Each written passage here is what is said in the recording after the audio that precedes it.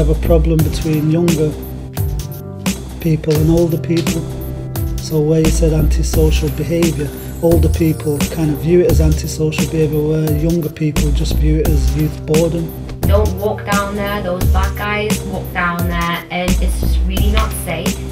Them black guys. If I stereotyped, I wouldn't be here now, would I? I know You need to talk to your cousins and your sister.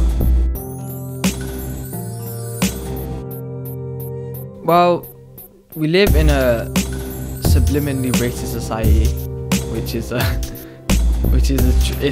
a true thing. Like these projects, policies or programs which involve young people, it's necessary to get their input so that they feel part of whatever is going on.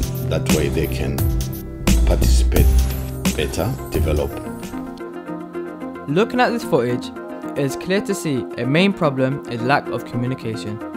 As a first-time father, Mario could have been taught how to be a better parent had he known where or when classes are available.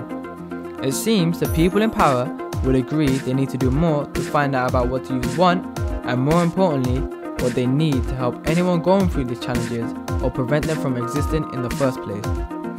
Hopefully this film will encourage the young people to use their voices to help influence decisions made in society, and show the people in charge the best way to know what we need is simply by asking us.